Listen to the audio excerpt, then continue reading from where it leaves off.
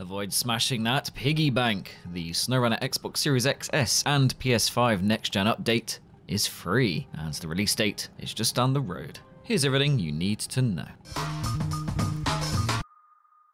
Remember when I poked fun at the developers over the paid Chevrolet Apache DLC? Well, Saber Interactive and publisher Focus Home have redeemed themselves by making the SnowRunner Next Gen update free. Yes, if you have already purchased the SnowRunner Xbox One and PS4 versions, or will do so in the future, you will be able to upgrade to the Next Gen version when the 31st of May release date arrives. Presumably, it will be an automatic update on that date. Those on PC will already have access to next-gen visuals, depending on the graphics card and general PC specs, of course, while those on Nintendo Switch should be content with having Pokemon and Kirby. So what does next-gen mean for SnowRunner? The basic answer is up to 4K visuals and 60 frames per second, twice the current frame rate on all console versions. More frames per second means a smoother experience. Notice those two words, up to. This is because on Xbox Series X and PS5, you get the full 4K 60 frames per second experience, while the weaker Series S will also do the same.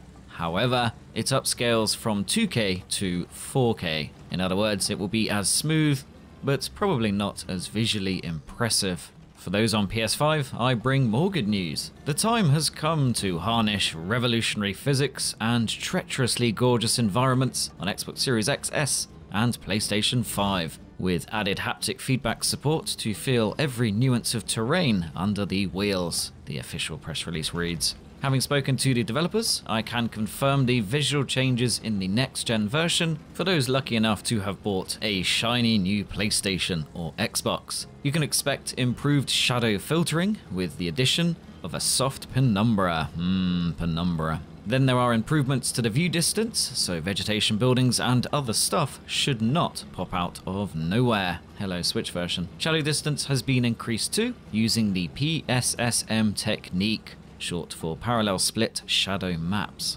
And finally, grass will have improved shadows, and object and terrain intersection blending has been improved. While it is hard to envision all of these graphical enhancements, I doubt many gamers will be disappointed. It is quite depressing how close my Series X is to my vastly more expensive PC. Will frame rates hold up? Well, I hope so, as I would take improved and consistent smoothness over visual detail most days of the week. So, to reiterate, the SnowRunner Xbox Series XS and PS5 update is free, and will continue to be after that May 31st release date. So it is worth keeping an eye out for game sales of the original version if you do not yet own SnowRunner. If so, shame!